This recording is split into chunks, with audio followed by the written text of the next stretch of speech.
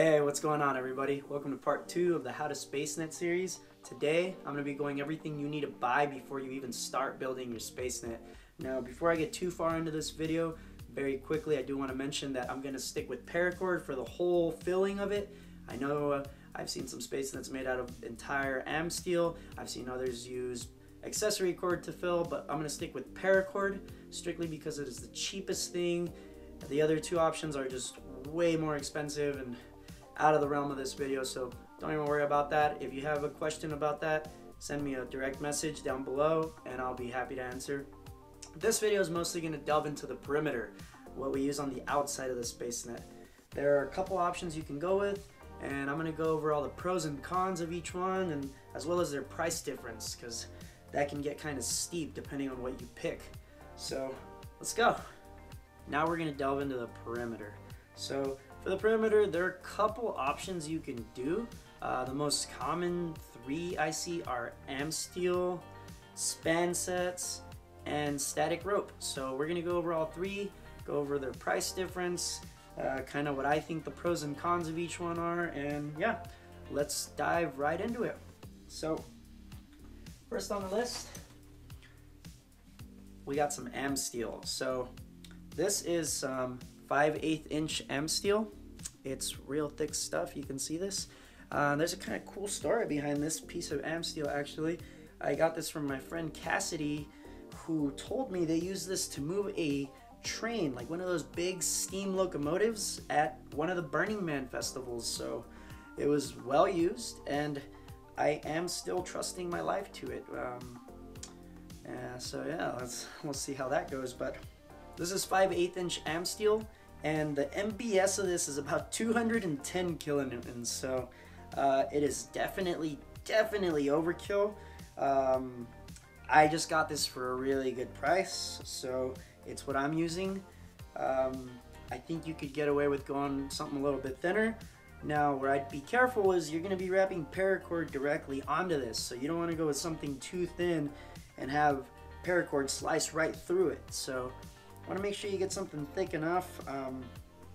I think personally that this is a great thickness, the 5/8. Yeah, so this is the first option.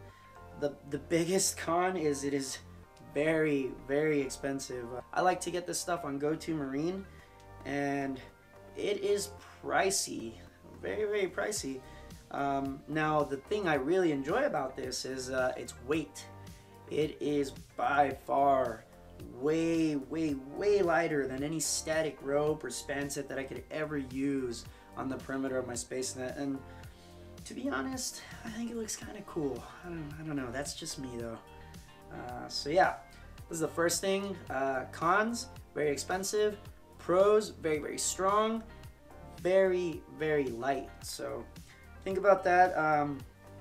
This might be for you if you're going to be transporting your net maybe over a long distance and you really want to save on that weight. It's also really nice if you're going to have a really high tension, although your weakest link is probably still going to be the webbing, so this is definitely overkill in terms of strength. The Spansets and the static rope are super good enough. So let's move on to the next thing. Next thing that I see a lot of people using is static rope. Now, I have actually never made a net with static rope. I've made one with Spansets, and I've now made one with Amsteel, and I'll be making the third one with static rope just because I've never done it.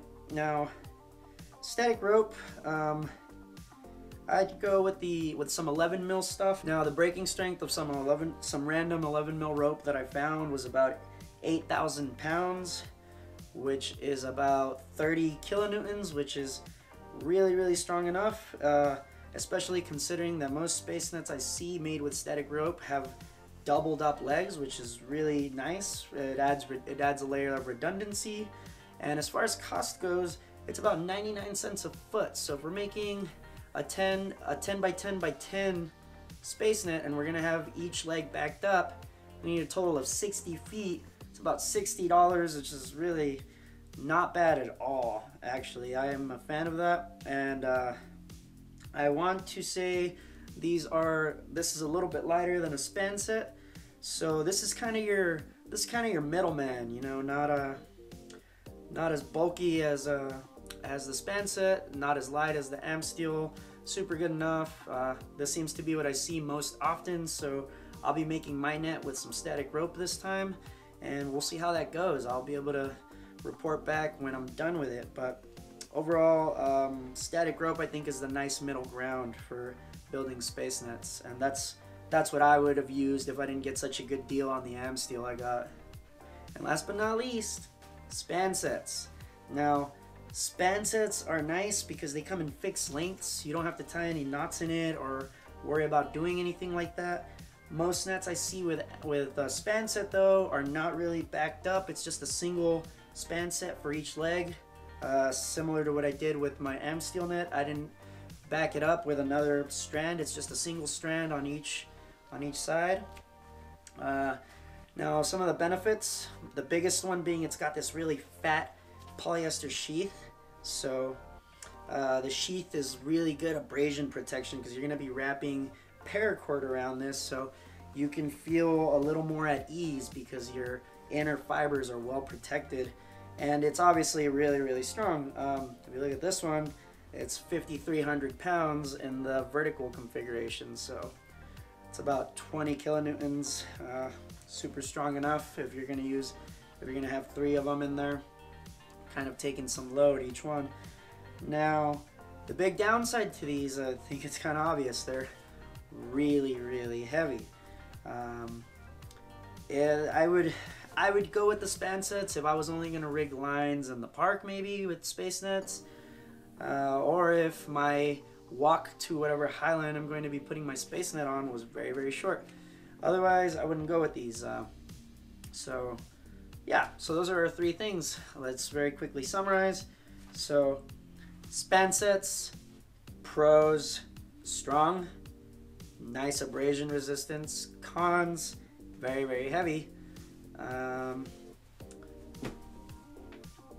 Rope, static rope. Pros, it's a nice middle ground. It is relatively cheap. It still has abrasion resistance because the core is technically protected by the sheath, but it's not as good as a Spanset.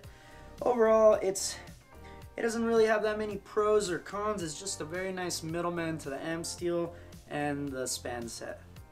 One of the cons to rope that the Spanset and the Amsteel do not have is that this stretches a little bit more. So because it's stretching, it's going to be a little more complicated to set up and rig. You know, you might have a bit of a saggy middle. It just depends how tight you rig it the first times you do it. But overall, this has the most stretch out of the 3 things we just talked about, so that's a definite con. But other than that, super good enough. We're going to be going with this and we're going to see how it goes. Amsteel. Pros, very, very, very light, very, very, very strong. Cons, very, very, very expensive. Another con is that nothing is protected. All the fibers that are saving your life are directly exposed, so you're tying the paracord directly to it. I don't have a big issue with it because it's got a very nice melting point, so I'm not too worried about it, especially if the hitches aren't slipping around, sliding, and causing a lot of friction. But it is something you have to think about at the very, very least, that the fibers are directly exposed. So if you accidentally cut through one of these, that could be it. You know, you'd never know. So those are the 3 options for the perimeter. Now, like I said, for this net, we're going to be using some static rope. I'll be buying about 60 feet of static rope and cutting that into 6 10-foot pieces or 3-meter pieces roughly. And we're going to be making a 3 by 3 by 3 meter space net, or a 10 by 10 by 10 foot space net. And yeah, so that's pretty much it. So that's it for this video, guys. I hope that was helpful. We're going to be ordering this material very soon, and as soon as it comes in, I'll make a part 3 showing how I set it up, and then a part 4 showing how I weave and do all the other stuff at the park. So if you enjoyed this video, hit those buttons down below. It means a lot to me, and it costs you absolutely nothing. Leave a comment with any feedback you may have. Again, I'm not an expert at this. This is just something that I've delved into and really enjoyed over the past couple of years. And like I said, there's not a ton of information out there, so I want to get the ball rolling. But please like the video, leave a comment, and subscribe down below. And I hope to see you guys on the next video. Alright, so let's have a look here. On my laptop, I got all the static rope for about 65 bucks. Got it on sale at 72 cents a foot, 90 feet. And we got the Paracord, got 600 feet for 46 bucks. So you can realistically make a Spacenet for a little over 100 bucks. That's not too bad.